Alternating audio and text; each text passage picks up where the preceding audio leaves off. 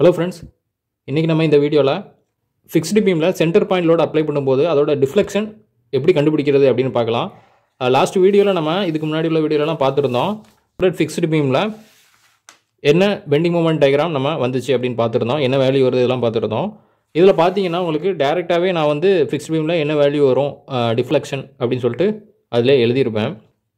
ஓகேவா?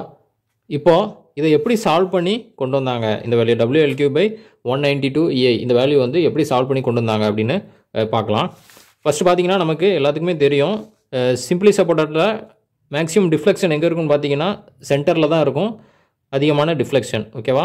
அந்த டிஃப்ளெக்ஷனை எப்படி கண்டுபிடிக்கிறதுன்னு பாருங்க. Maximum deflection will be at midspan. ஓகேவா? டிஃப்ளெக்ஷன் கண்டுபிடிக்கிறதுக்கு நம்ம என்ன பண்ணுவோம் அப்படின்னா மொமெண்ட் ஏரியா தியரம் 2 நம்ம அப்ளை பண்ணுவோம். Applying moment area theorem 2. Moment area theorem என்ன சொல்லுது? y at center equal to area of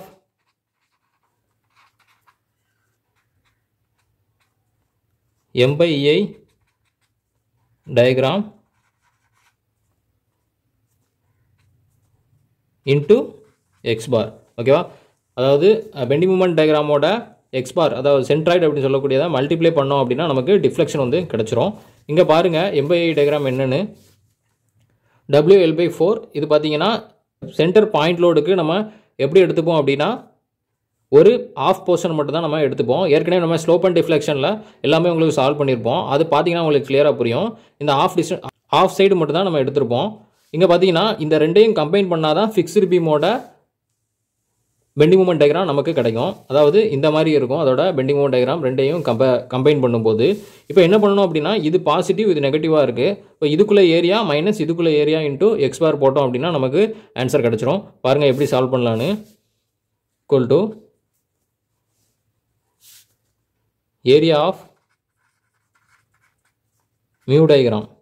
mu diagramனா என்ன? இந்த பாசிட்டிவ் டயகிராமை தான் நம்ம என்ன சொல்லுவோம்? mu diagram அப்படினு சொல்லுவோம். area of mu diagram divided by EI into x bar minus area of mu dash. area of mu dash diagram divided by EI into x bar. ஓகேவா? Mu dash டயகிராம்னா என்ன? இந்த negative diagram தான் நம்ம என்ன சொல்லுவோம்? Mu dash diagram அப்படின்னு சொல்லுவோம். இப்போ இந்த பாசிட்டிவ் டயகிராம் ஆஃப் போர்ஷன் எடுத்தீங்கன்னா இதோட ஏரியா என்ன வரும்? இது ட்ரையாங்கிள் ஷேப்ல இருக்கு. இப்போ காமனா நம்ம EI வெளியே எடுத்துடலாம். 1/EI ஈக்குவல் டு ட்ரையாங்கிளோட ஏரியாக்கு என்ன formula? Of into B into H. H என்ன? WL/4. பேஸ் என்ன? இந்த L/2 இந்த டிஸ்டன்ஸ் தான் நம்ம பேஸ்ன்னு சொல்லுவோம். அப்போ ஆஃப் இன்டூ பேஸ் என்ன? L/2. ஹைட் என்ன? WL/4. இன்னொன்று என்ன பண்ணணும்? இந்த எக்ஸ் பாரால மல்டிப்ளை பண்ணணும். எக்ஸ் பார்னா என்ன? சென்ட்ராய்டு. சென்ட்ராய்டு எங்கேருந்து பார்ப்போம்? இந்த B பாயிண்ட்ல இருந்தால் நம்ம சென்ட்ராய்டு வந்து பார்ப்போம். இங்கேருந்து எவ்வளோ இருக்கும் அப்படின்னா 2/3 இன்டூ L அப்படிங்கிற டிஸ்டன்ஸில் இருக்கும். இதோட டோட்டல் டிஸ்டன்ஸ் L/2 அப்படி இருக்கும்போது இது 2/3 இன்டூ L/2 அப்படிங்கிற டிஸ்டன்ஸில் இருக்கும். ஓகேவா? புரிஞ்சிருக்கும்னு நினைக்கிறேன்.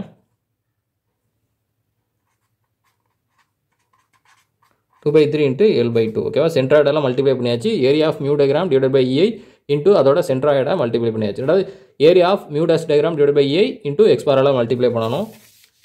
Area of mu dash diagram என்ன? இது வந்து ரெக்டாங்குலர் ஷேப்ல இருக்கு. இதுவும் இந்த மாதிரி ஆஃப் போர்ஷன் தான் நம்ம எடுத்துப்போம். ஆஃப் போர்ஷன் பார்க்கும்போது இதோட ஹைட் வந்து WL/8. பிரெட் வந்து எவ்வளோ? L/2. இப்போ ரெக்டாங்குலரோட ஏரியா என்ன? Length into bread WL/2 into L/2. மறுபடியும் என்ன பண்ணுவோம்? சென்ட்ராய்டால மல்டிப்ளை பண்ணுவோம். ஃபர்ஸ்ட் இதை எழுதிக்கலாம். Minus WL/8 into L/2. WL divided by 8 into L/2 length into bread into அதோட சென்ட்ராய்டு என்ன வரும்?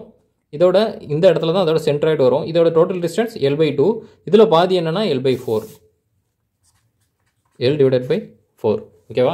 ஏன் இதை மைனஸ் பண்ணுறோன்னு உங்களுக்கு தெரிஞ்சிருக்குன்னு நினைக்கிறேன். ஏன்னா இது பாசிட்டிவ் டயக்ராம், இது நெகட்டிவ் டயக்ராம். இந்த ரெண்டையும் கம்பைன் பண்ணால் தான் நமக்கு fixed பீமில் centre point load apply பண்ணும்போது அதுக்குள்ளே பெண்டிங் மொமெண்ட் டயக்ராம் நமக்கு கிடைக்கும். இந்த டயக்ராமை தான் நம்ம M/I இன்ட்டு எக்ஸ் பார்னு போட்டு நம்ம கண்டுபிடிப்போம். அதுதான் இங்கே போட்டிருக்கோம். இப்போ சால்வ் பண்ணுங்கள்.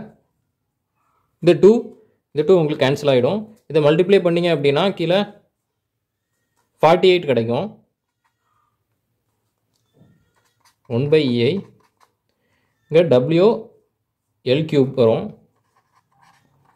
WL³ டிவைடட் பை 48 மைனஸ் இங்கே பார்த்தீங்கன்னா 64 இருக்கும், மேலே WL³ இருக்கும், டிவைடட் பை 64. இதை எல்சிஎம் எடுத்தீங்க அப்படின்னா கீழே 192 இருக்கும்.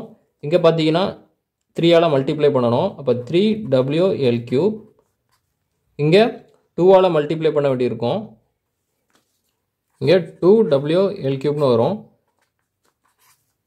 ஆன்சர் பார்த்தீங்கன்னா உங்களுக்கு WL³ டிவைடட் பை 192 EIன்னு கிடைக்கும்.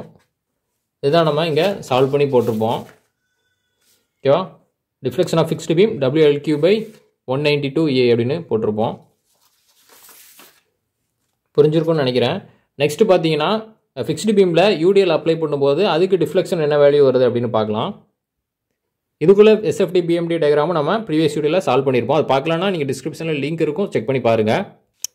நெக்ஸ்ட் பார்த்தீங்கன்னா ஃபிக்ஸ்டு பீமில் UDL அப்ளை பண்ணும்போது உங்களுக்கு டிஃப்ளெக்ஷன் எவ்வளோ வந்திருக்கு? WL/4/384 EI அப்படின்னு வந்திருக்கு. இதை எப்படி சால்வ் பண்ணுறது அப்படின்னு பார்க்கலாம். இதுக்கு நமக்கு ஃபஸ்ட்டு என்ன தேவை அப்படின்னா ஃபிக்ஸ்டு பீமோட பெண்டிங் மூமெண்ட் டயக்ராம் தேவை.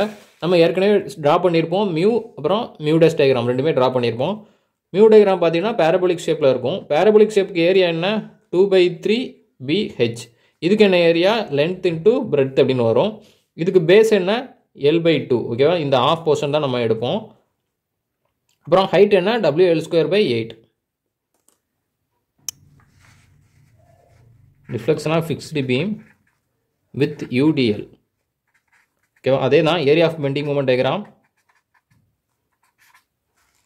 First positive bending moment diagram எடுத்துக்கலாம். 2/3 இன்ட்டு B இன்ட்டு H. இப்போ 2/3. இதோட பேஸ் என்ன? L/2 தான் அதோட பேஸ். ஓகேவா? L/2.